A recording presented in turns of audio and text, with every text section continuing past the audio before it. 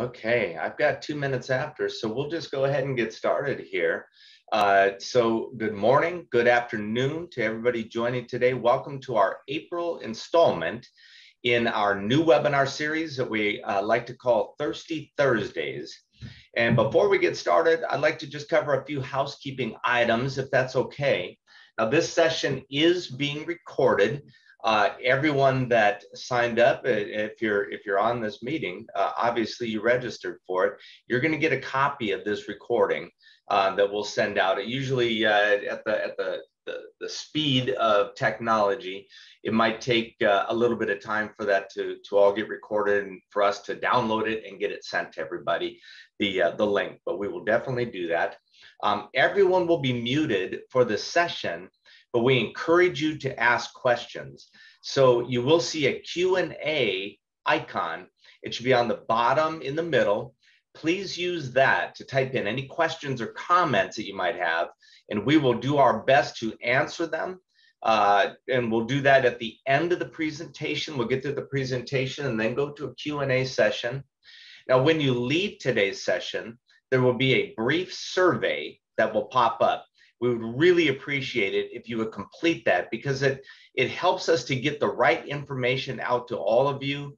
It might be for a future webinar topic or any particular follow-up information that you might want. The intent of this Thirsty Thursday series is to address the challenges, quality, efficacy, velocity in each stage of what we refer to as the infinity loop related to DevOps, and how to combat those things. So the first two Thirsty Thursday sessions were meant to lay a DevOps foundation, what it is, what are our biggest challenges. And now we're getting into the real meat of DevOps. So those of us who spent a career on the ops side like to say we're into the meat of DevOps now. So starting with ops today. So I need to just do one quick notice here. There we go. So our legal notice. For today, now we're not going to be doing any futures. This is just for your information. This information is intended as confidential, not to be shared with third parties. So basically, that's it. Just want to mention that. I am your moderator. My name is Gary Hoagland with BMC, and our host for today is going to be Mr. Will Brown. And so I'm going to go ahead and turn it over to Will. And Will, if you'll just request control, I'll turn it over to you and you can have it from here. There we go. So thanks, Gary. So firstly, I have the distinct pleasure of introducing two of my esteemed colleagues who will be delivering the session this morning, this afternoon, or this evening, depending on what your geography is. And the first is Nigel Slinger, someone whose list of accomplishments would take the better part of the meeting to go over. But suffice it to say, he's the brain trust and architect behind Operations Insight that we'll be talking about during this session. It's, in my opinion, the next generation in AI ops. And then next, our director of development for in the AI ops space, Sudipta Sengupta, who also has a distinguished list of accomplishments in his own right. And lastly, as Gary mentioned, I'm Will Brown, a technical account manager for all things BMC mainframe solutions related. Next slide here.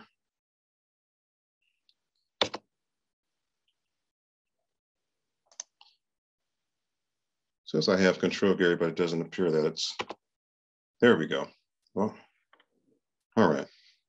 So just a quick glance at the agenda where I'll point out that we're going to spend the lion's share of the time talking about detecting and resolving issues faster with AIME Operations Insight, which represents here again the next generation of AI ops. And also during the presentation, as Gary mentioned, please enter any questions you have into the QA or chat, and we'll have ample time to address along with additional product information at the end of the session. And so with that, I'm going to turn it over to Nigel.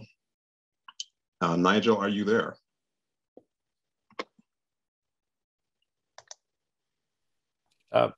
Yeah. You want to do the next slide, and I'll. Yes, I will. There we go. I'll take over after this one, then, right? So let's. I think there's just a little bit of latency there, Nigel, with the passing of control.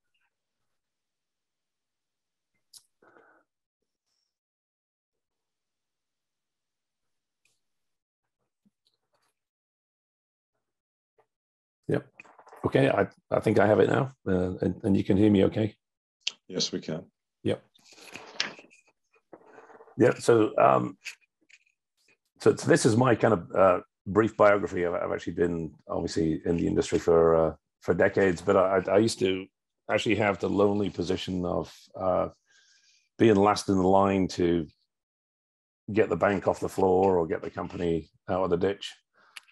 And so I was always involved in debugging very complex Syspex problems, and it always took an awful lot of time. Later in my career, I actually got into machine learning. So I actually enabled the machine learning on Z, which you've probably seen from IBM. And after leaving IBM, I went into design the next generation of monitor for BMC. So that this is kind of where we are right now.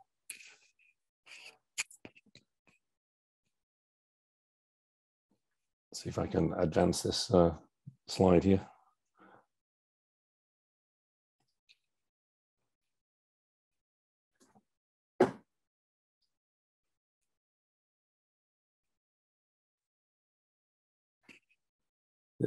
Yeah, I think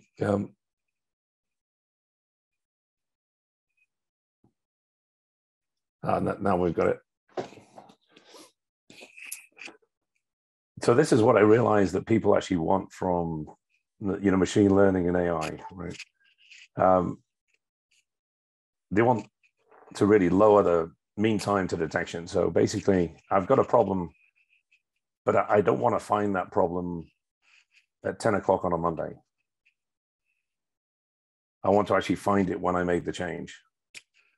And interestingly enough, for all the Z customers I've ever known, they don't tend to roll big changes at 10 a.m. on a Monday. What they tend to do is roll it at 2 a.m. on a Sunday morning or some maintenance window that is kind of very benign. They might do a soft launch. But what they want to do is find problems well in advance of where the main production workloads are going to be. So if I can actually detect the problem an awful lot sooner, then it also gives me longer to do something. So for example, some of the customers that we've worked with, we've come across problems where they've rolled a change on the weekend and they've actually hit the floor at 10 o'clock on the Monday when the main workload comes in. And what we found is that if we'd have detected it when the change rolled in, even if it was a very low transaction rate, then we could have actually given 2 days of pondering on what to do with this problem. Do I back out the change? Do I rebalance my workload? Do I change a few other things, right? Do I increase the CPU allocation? All the things that I can do to actually get out of it, I can actually do it much, much earlier. And obviously, the sooner you actually put in that resolution, then the less costly it's going to be in the end. The last thing you need to have is it's kind of 10 o'clock on a Monday and everything is going down. And you've only got minutes to react before the whole system goes. So knowing up front what's going on is really part of the problem. And that obviously will pay dividends, but when it comes to the actual resolution and the system availability. So the other thing that we found is that really people just want to make it easy. You'll find a lot of AI solutions, they actually look like lots of graphs and statistics and stuff, and it still requires a lot of effort, you know, maybe from data scientists or statisticians or people that have to crunch the data. So you have a lot of this graph type output that really doesn't mean a lot in the end. You're kind of visualizing something and then kind of hoping. And what people really want is something that, you know, they just bring their data. So all of the expertise and the data science and everything is just built in. You don't actually have to do anything. You know, having said that, people that run on the Z platform, they really need something to be low cost. So if I were to box this up and put it on the Z platform, I need to have it as cheap as possible. And I believe we're going to have a follow-on session on how we minimize all of this cost. But essentially, it has to be cheap enough that I can actually run it on the platform. And that allows me to take advantage of data gravity and a few other things so that I can actually be right there where the action is.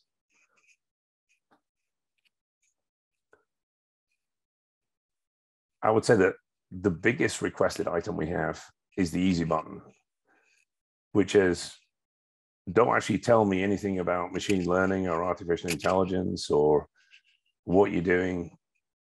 Just give me the answer. And again, you know, in the heat of battle, you just want to know, what do I do? What is the problem? So that I can find a way out of it. So how we actually got there, in some respects, you don't mind. You're going to use that for later justification to the management team or the executives of why exactly I think that this is the problem. But for now, let's just assume this is the problem. And so this easy button technique is something we'll go through in some of the next slides.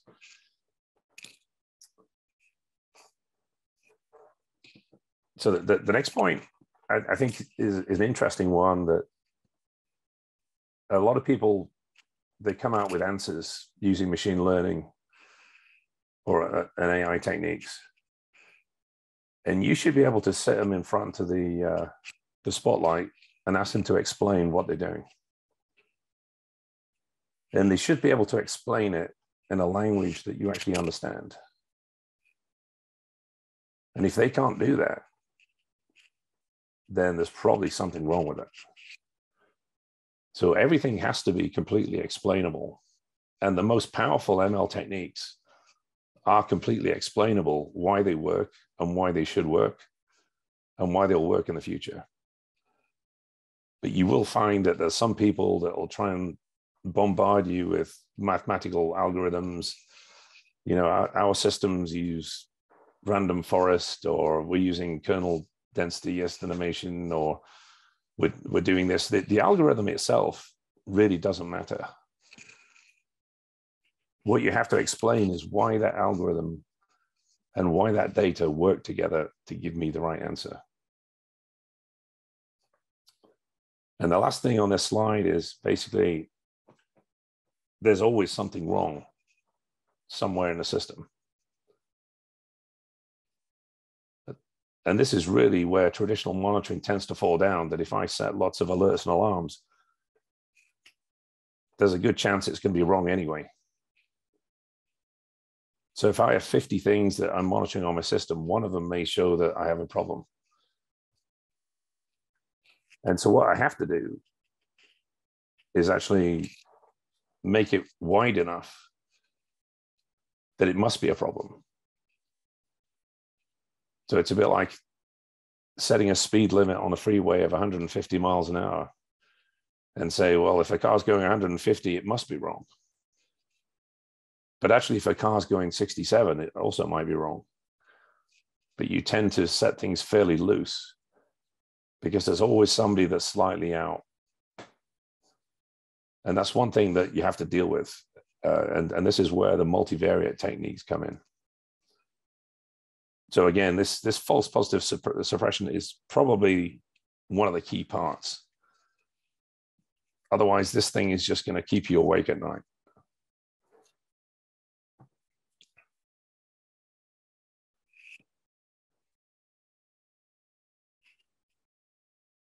Let's see if I can advance this slide.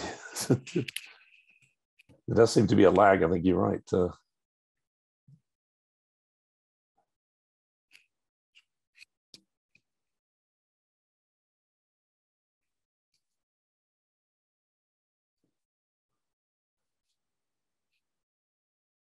Okay, so this is what I call the easy button, where in this case, what I actually did was I injected some poison into one of our test systems. So I basically gave it a bad DB2 access path. So this thing isn't running at high transaction rate, but I do have a bad access path. This is kind of the equivalent of putting in some new application at 2 in the morning. And what's happened is we've done all of our KPIs, we've done all of our machine learning, we've done all of our false positive suppression. We've come to a conclusion, then we've gone into a decision tree mode of actually doing what a human would do, but just doing it at machine speed to look around the rest of the traditional monitoring. And we've come up with the answer that this SQL statement is actually the one that's causing the problem. So at this point, you really don't care whether we're using random forest or we're using any other machine learning techniques. You want to be able to go in and say, this is the guy that's doing the damage to my system. And so you can actually see from here that there is no machine learning stuff so much. But on the far left, you'll see here the buffer pool read. We have a z-score of 51,000. So z-score is a deviation from the normal range. So somebody was doing a lot more buffer pool reads because I have a bad access path, and here's the guy. So this is kind of what people want.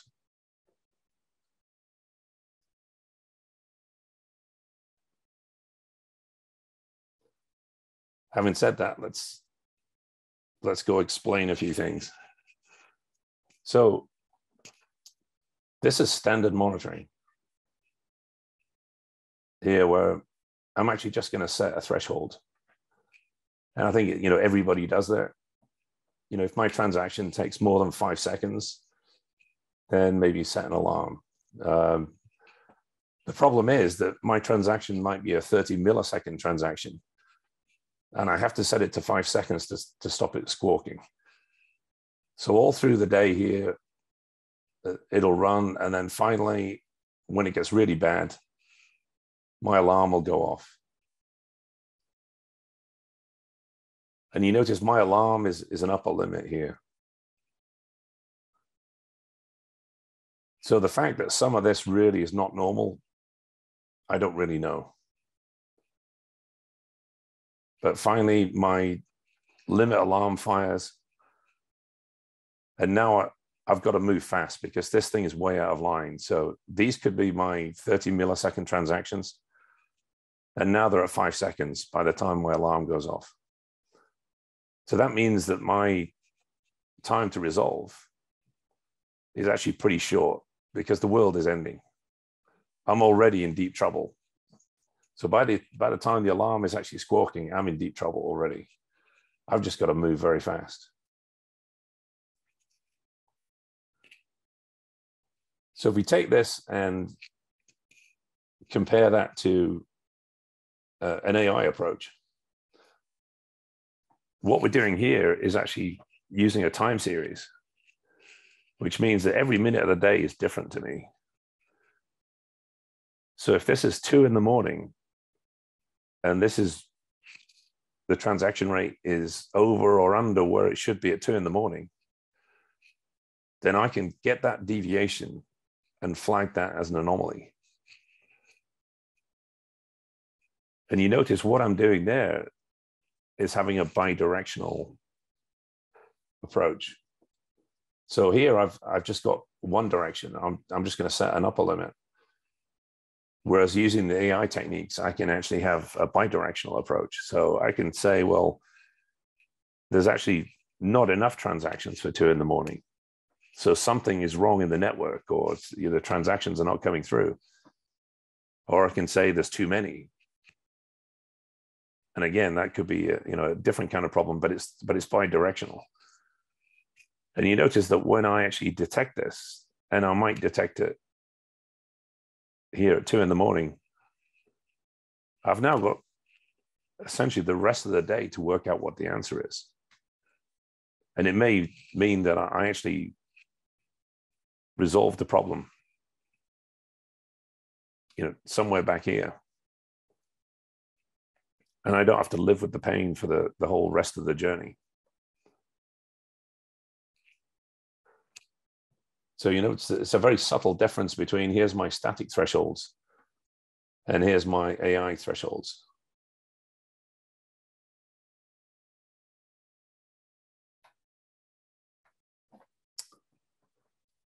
So if we actually put that in real numbers, with the KPIs and the time series that are built into our models, what I'm actually doing is setting the equivalent of about 5 million alerts. And certainly, as I've gone forward and developed the product more, we're probably heading towards 10 million equivalent. And there is no human that can actually have 10 million alerts and understand what they are.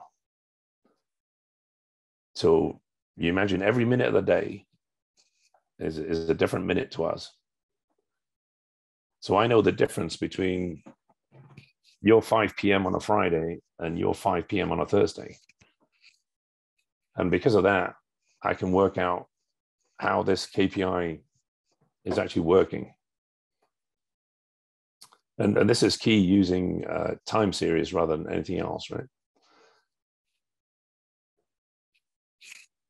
So what you have to do then is we're going to score the KPIs in real time. And in our case,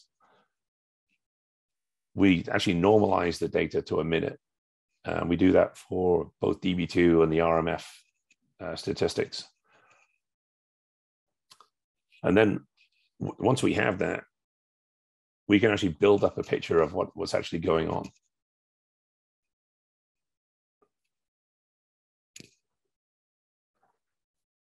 So the other thing that, again, people are, maybe they're not so aware of when you're setting univariate alerts, but I know that things link together. The way that the Z platform works and the Sysplex is basically, I push a balloon somewhere, it's going to pop somewhere else. So I know from years of experience that basically, if a system slows down, then the way that it's going to react is to try and add more threads to try and get the workload done. So when I add more threads, I'm going to use more storage. When I add more threads, I'm going to make the application scale wider than it normally does. I'm going to introduce more contention. When I introduce more contention, I'm going to have more CPU. And so there's a lot of cause and effect relationships that essentially are going to be created by all these multivariates. So instead of watching a single KPI, you're actually watching hundreds at once. And each of these KPIs are going to have to be grouped together. So all the CPU KPIs, all the storage, And we can put them in groups and then actually put those groups together. And so all of this really is just driven by domain expertise. So obviously there's the stuff that I've done over the years. We've also got a lot of other domain experts that also have decades of experience. And we can put together basically all of the knowledge that we have, build it into these groups with the data scientists, and then have a way of identifying the events. So it's kind of almost like having, the world's best debuggers in your pocket, but actually having it as a tool.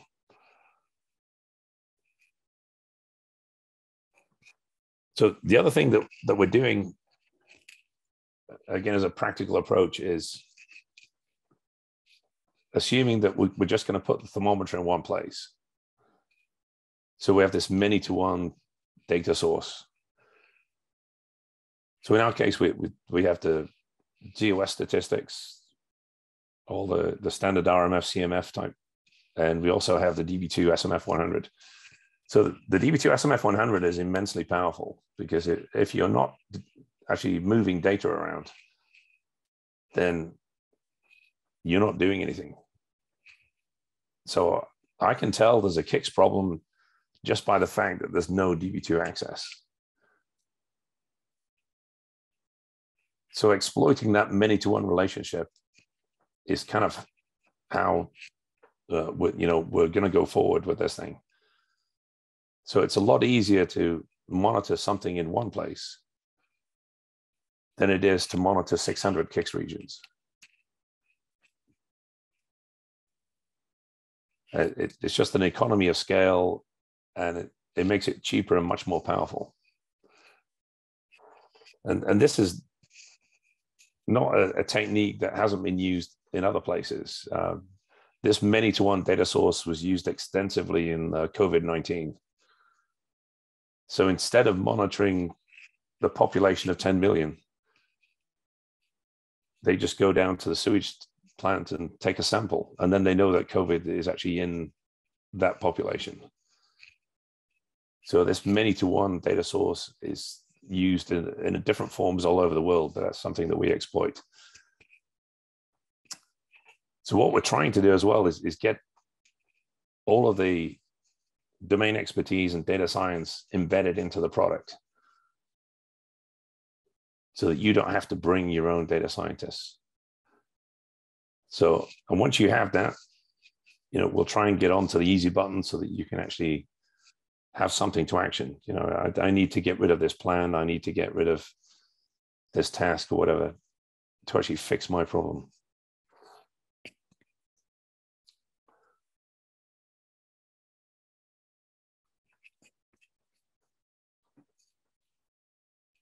So this is the basic approaches you can use once you've got the data. I'll start with the one in the middle.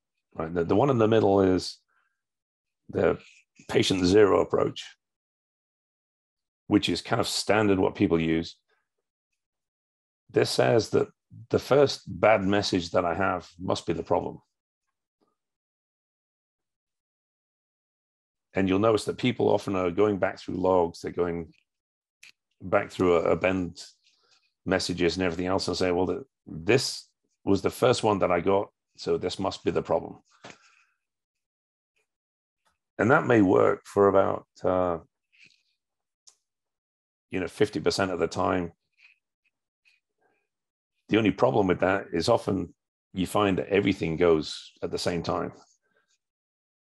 So I have 15 things that all went at the same time. I got a load of timeouts, I got a load of abends, I got all of these bad messages, and they all came out in the same minute. So at that point, the patient zero approach really doesn't buy you an awful lot.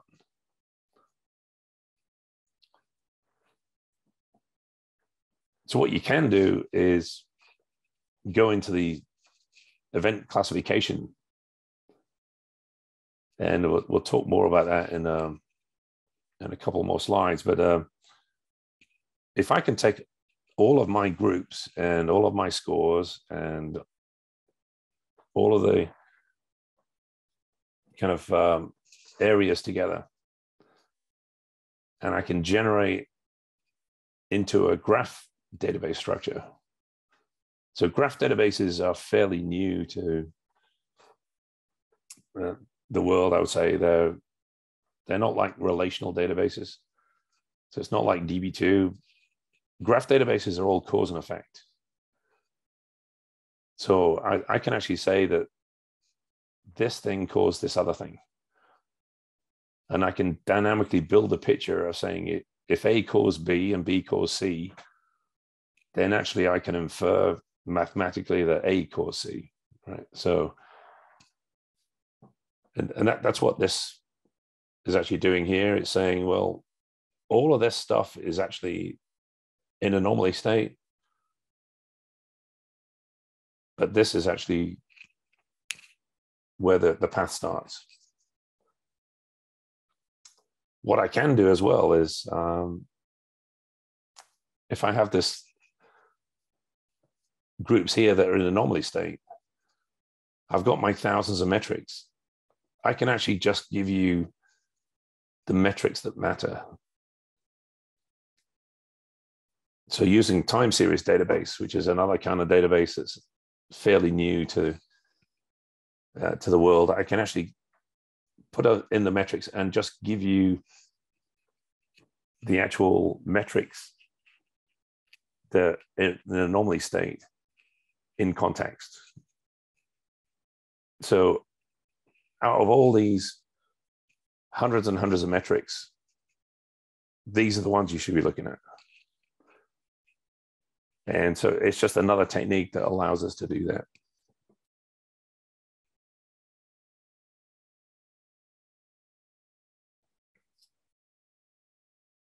So we get into false positive suppression. This is the big thing here is, we need feature engineering, right? So feature engineering basically says that I am going to pick the KPI that actually works, and I'm going to do that for you. So we spend a lot of time with data scientists going through which metrics actually work to give you the longest relationship as far as cause and effect. So all of this feature engineering is kind of the key of machine learning. So when someone tells you that I can take all of my data and put it into Splunk or put it somewhere else, what they don't tell you is I can put those 1,000 metrics into Splunk, but somebody has to tell me which ones, which derivatives, what transformers I apply to those things that I put in Splunk to allow me to get an answer. Otherwise, I'll just get lots of visualizations. So this feature engineering is really the lines of code that go into any machine learning product. The other thing I have to do is couple these things together, right? So I have to do multivariate. So I have to take the features that I've got, the KPIs, and I actually have to group them together to make them a multivariate. That way, I can actually have one or two things that are not quite right. And the fact I'm using a multivariate technique allows me to not have this false positive.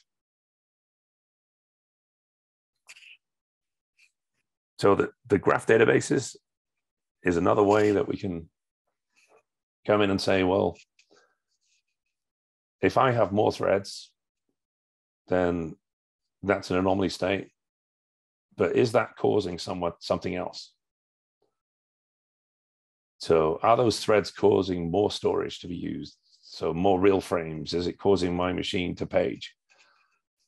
And so using graph structures, I can actually go in, put all these things together and work out whether having these extra threads is actually causing me any problems at all, right? And what I can do is something we'll talk about is path inversion, where I can actually work out that something isn't there and then look for something that is.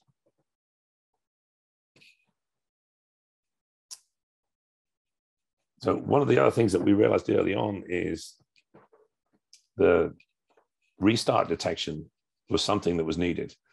So every time you restart a system, then some of the storage is not warmed up. You know, some of the thread counts are not warmed up. So you actually got a rash of false positives.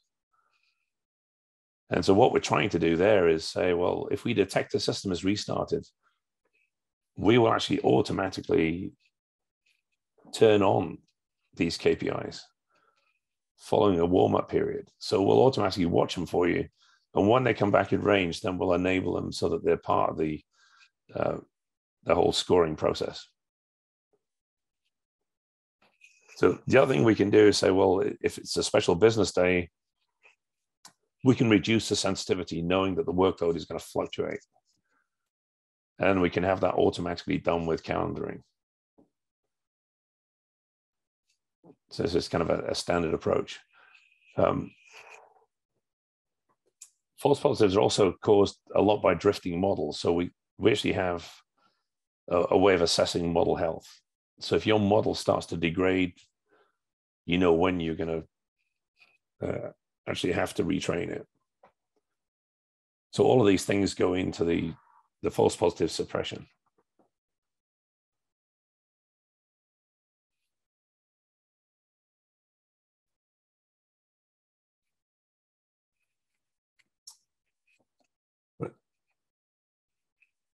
So this is part of our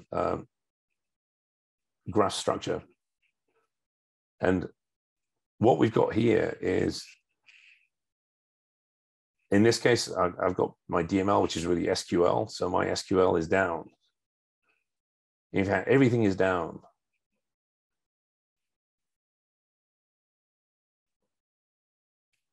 But this CPU is up. So currently it looks like I have a CPU problem.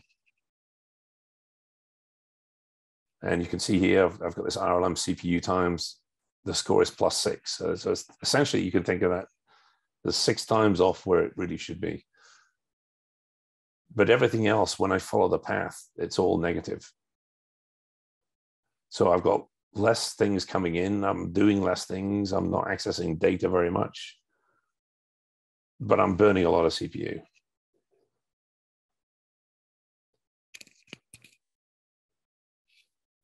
So what we're doing here is saying, well, if I try and find out stuff that this SQL that's not happening, that's really difficult. In order to find out what's not happening, I would have to take this SQL from today, and then I would have to compare it with yesterday or last week. So really, I'm going to have to do interval generation. But what we can do is say, well, yeah, this is down, but something else in the path is up.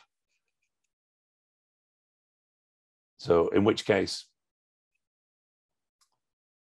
why don't I just go for the thing that's positive? And so we will automatically find that there's something not happening, but then if we can reverse the path, we'll find something that is positive. Now you can go and find out what's causing this. It's a lot easier to find out something that's causing a positive than it is to find out something that's causing a negative. And this is basically the technique that we have. I think I may have bounced one slide there, did I? Yeah. So this is kind of how you see the graph structures work. So you imagine if you had all your metrics and said that I know that if this transaction slows down, then I'm going to need more transactions in the system to try and get the same throughput. and I can follow all of these cause and effect relationships. So this is really, the most powerful, piece of the processing. And I actually believe that in the future, most monitors will be built this way. Instead of you have a storage alarm go off, there'll be some other metric that's been encoded in a graph database that says, I have more thread counts and I'm using more storage. And I'm using more CSA because of it. So you should be able to explain why I'm using more of stuff through these graph databases.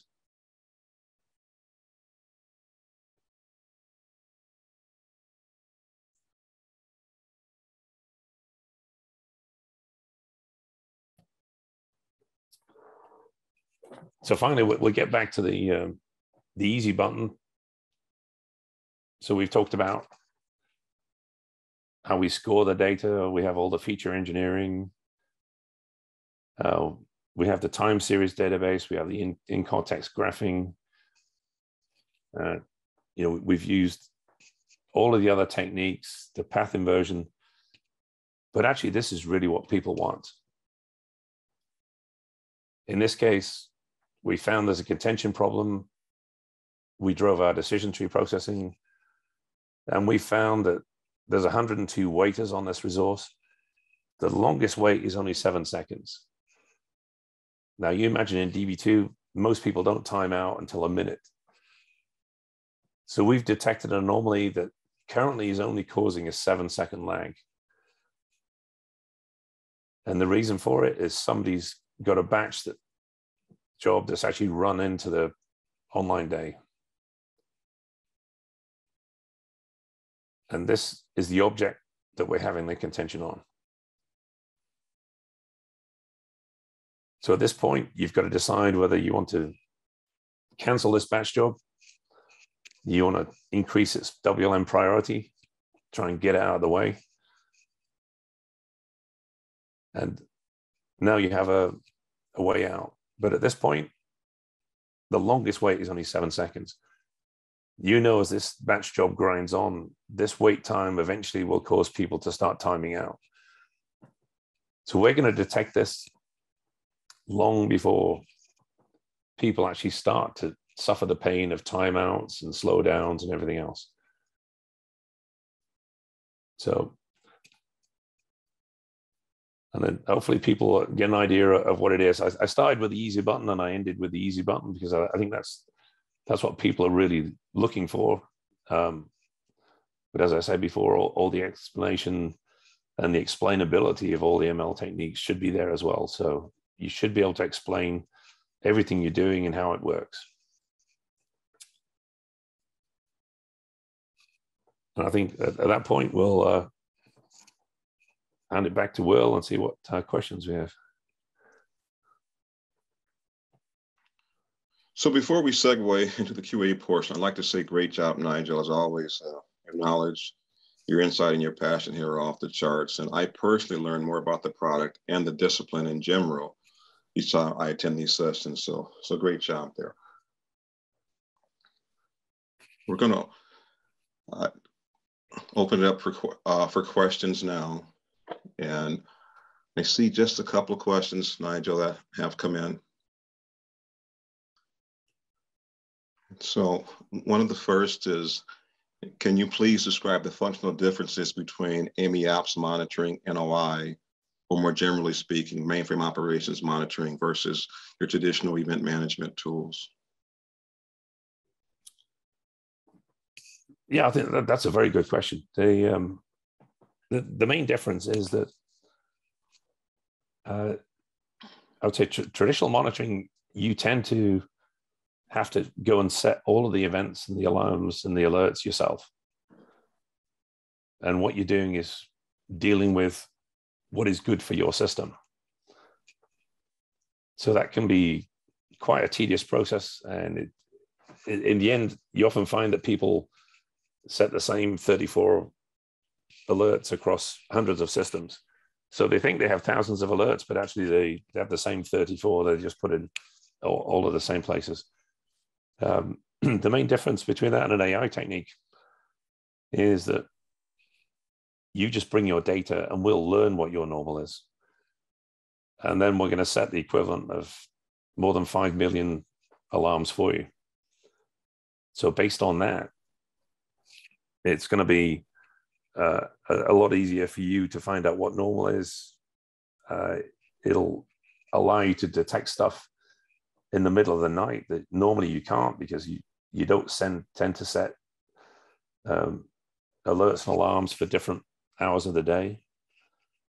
So this is I would say a more kind of self-programming world where the data itself that you have in your systems is going to be the one that programs the alerts for you. So this is my normal, just go watch it for me. Okay. And the next one, can the embedded AI and ML-based algorithms that drive the logic functions be augmented at customer discretion? So for example, if a customer has an expert level data scientist, or are they completely locked in proprietary? Yeah, I wouldn't say they're locked in proprietary is probably the wrong word, but it's, if we've done all the heavy lifting, so we've worked out which KPIs go together, which groups go together, we've embedded them in the graph database, it would be very difficult for people to actually come up to that level and do all of that research for us, right? So we've probably got years of research in doing that. So adding in random KPIs, and people tend to think of the KPI level, whereas we think of the group level and the classification level. So it's we've not exactly locked people out. What we've done is we've done all the heavy lifting for them. So if there's something that doesn't work after all of our research, then it's really down to us to fix it. People don't need to worry about putting in their own stuff. We'll actually go and make it work. And we've actually had hundreds and hundreds of production days of systems that customers have sent into us for analysis.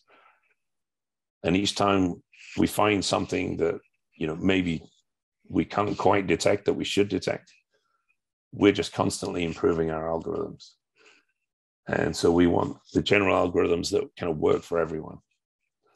So we haven't locked people out. What we said is it's just very difficult for people to follow that kind of research, because it is a lot of data science that's going on. And quite often system programming departments just don't have that amount of data science resource available to them. Right. The next one says, how do you continually retrain the model or the algorithm to analyze metrics that were previously business normative, but have changed, let's say, as a result of bringing up a new application to support a business process or sort of outward-facing service? Yeah, that's another really good question. That's so the standard technique for assessing a model is you actually say, well, I'm going to take a situation, maybe once a week on a Friday, 10 a.m., and it's normal. I know the system's normal at that point. And then what you do is you start to watch the amount of scores that are coming on that are saying this thing is bad. So the amount of metrics that are slightly drifting. And so what we've had to do is build in a model evaluation so that you can define your own window whenever that is. And essentially what you do is you rescore the data and say, well, that day was normal, but you're telling me that there were things wrong. And really they weren't. It's just that over the past 6 months, my workload has increased. So you're now telling me that my transaction rate is higher than it should be. Whereas in fact, all that's happened is the workload has grown over time. And so what we'll do is schedule these evaluations. And then at that point, we'll come back and say, well, yes, your model now is only in the fair state. It's not in the good state. So it's probably worth retraining. And as I said in the previous question, if we have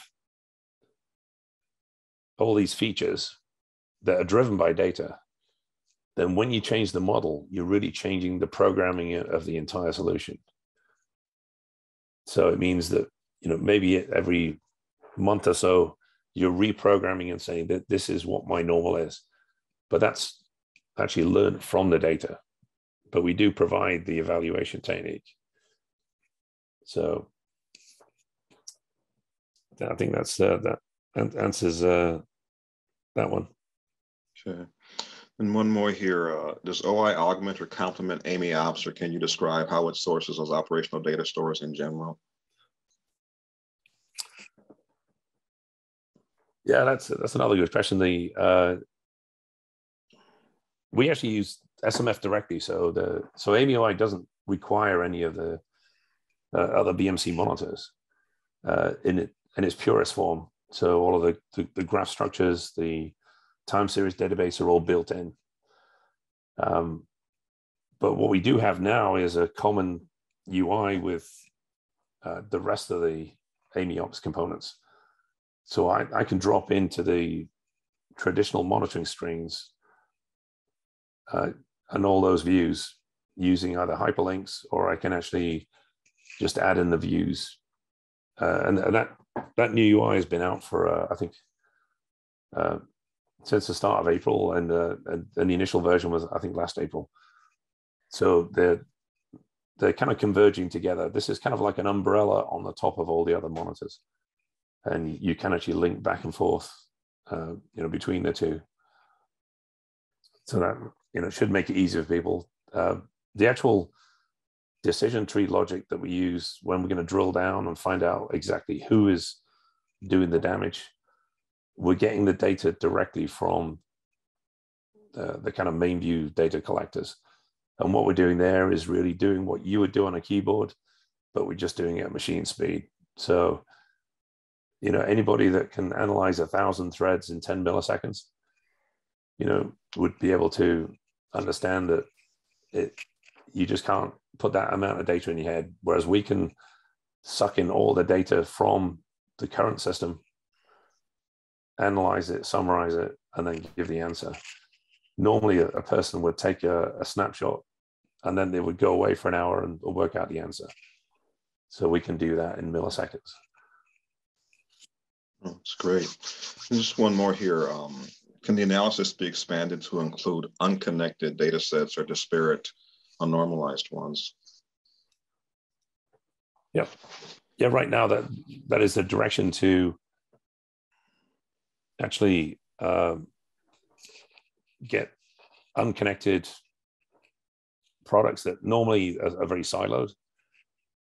And we will start to put them together. So now we have DB2 events, we have ZOS events, and using the graph structures, we can put those together. So that world is now beginning to unlock.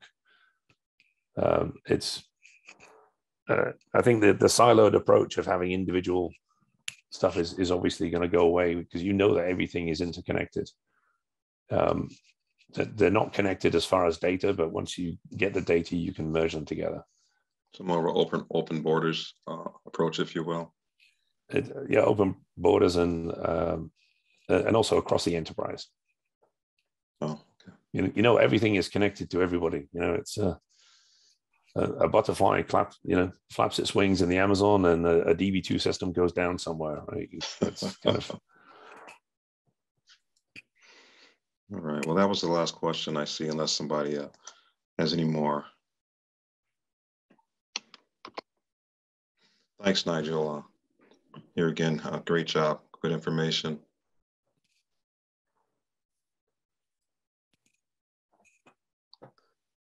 So just a reminder that we'll send out the links to the recording and presentation from today that you mentioned at the onset, and it will also be inclusive of the responses to all the questions. So please look for that follow-up email from either Gary or myself. And I want to make you aware that there are a number of ways to engage us if you'd like more information, such as our BMC communities, product documentations, and collateral repository, which is docs.bmc.com, and also YouTube. And note, these are all accessible in the public sphere. So all these are actionable links you're seeing on the slides here. And here again, we'll be sending out the slide deck as well. And so for everyone who carved out some time to join us today, a resounding thanks on behalf of BMC. I hope that the session was informative and met with your expectations. And I'd also like to point out that these webinars are being held regularly on a variety of topics, as Gary mentioned at the onset. So please look for our next Thirsty Thursday series, where we'll talk about some of the topics that you're seeing in front of you here. The first is an introduction to the different workshops that can help you on your DevOps journey. And then another about increasing your knowledge around DevOps with these high-value solutions that we're talking about here. So we certainly invite you to attend these sessions.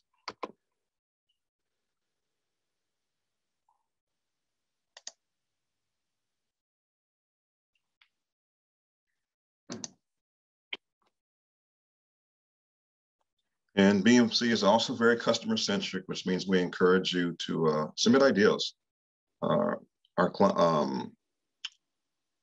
lot of our product design is driven by our customers, and those get fed directly into our development cycle, and then we score them based on level of interest, the number of ones that that come in, and here again they get factored into the development. And then we're also more than happy to procedurally walk you through how to go about navigating this if you have any more information around it, or if you need more information around it more specifically.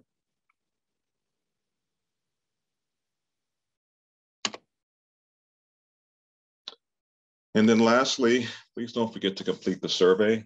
As Gary mentioned at the very beginning of the session, we appreciate the feedback. It helps to drive content for our future sessions.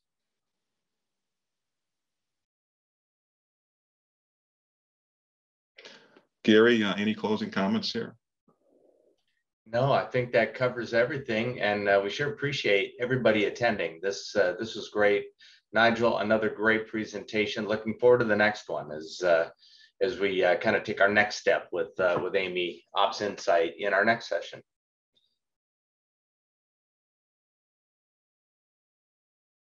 All right. Well, thanks everyone.